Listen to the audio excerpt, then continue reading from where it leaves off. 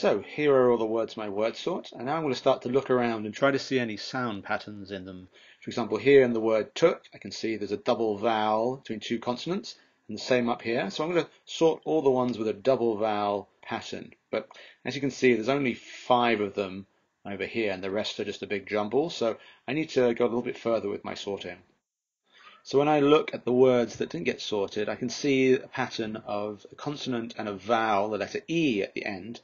So I'm going to sort them all into ones that end with the consonant and the vowel. And again, not too bad. I've got a slightly 2 bigger piles, fairly equal. On this side, we've got ones that end in a consonant and the letter E. And over here, they're still a bit messed up. So what I can do now is I can think, well, I've also noticed in my pile of jumbles a CK ending. That doesn't fit into the double vowels or to the E at the end. So I can actually arrange these into 3 piles now.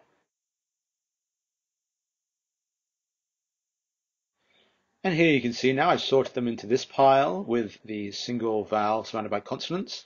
Over here I have the consonant with the E at the end and the vowel in the middle. And over here we have the double vowels. So it's sorted. Okay, now I can start to look at these words. And I notice that, look, truck, kick, duck, pack, lick, they all seem to have the short vowel sound in them. Whereas over here, spoke, strike, smoke, take, these all have the long vowel sound. So I start to think, well, why is that? And what I can notice is that, well, when the E is on the end of the word, it makes the vowel long, but when it isn't at the end of the word, it makes the vowel short. So I kind of have the beginnings of a possible pattern here that might help me spell other words in the future. And so these ones over here, these are what we call the oddballs, because even though they are spelling patterns, they don't actually help me with the spelling pattern I've noticed.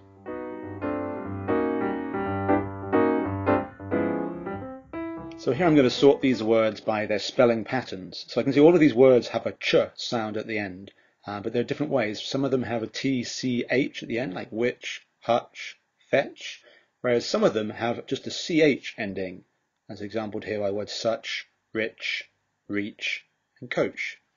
So what I can do is I can sort them into those 2 different spelling patterns.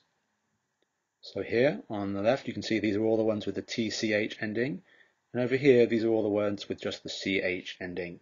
And now what I can start to do is I can start to think, well, why is that? Why are they spelt differently? For example, over here, the CH, we can see there's a double vowel pattern that comes before the CH, as in coach, peach, roach, and teach, which gives the words their long vowel sound. Whereas in the other column, with the TCH endings and the single vowels, we hear that they all have short vowel sounds. Hutch, fetch, which, and match.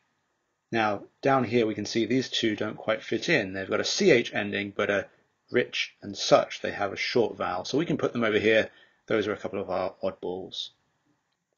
So here I have another example of the beginnings of a pattern that can help me with my future spelling.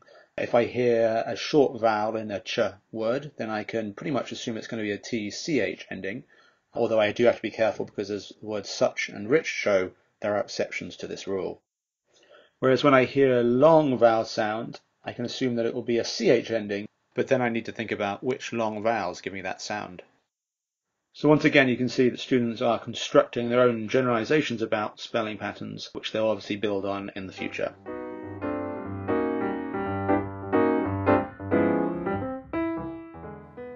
Another way that I can sort these is by meaning.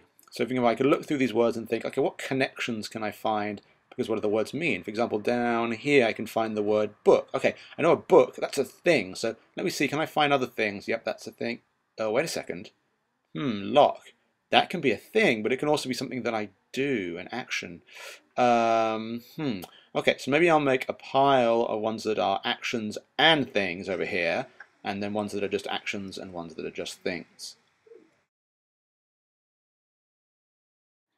And now I have them sorted into my categories. Over here, these are all action words or verbs. Over here, we've got the nouns. And then over here, we have words that can do both jobs.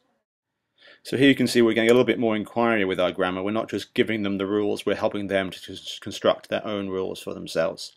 You can also do this as a sort of concept sort. For example, if you were starting a unit of inquiry with different vocabularies, you could have the children sort those words into different categories as well, which helps them to tune into the topic that you're learning about.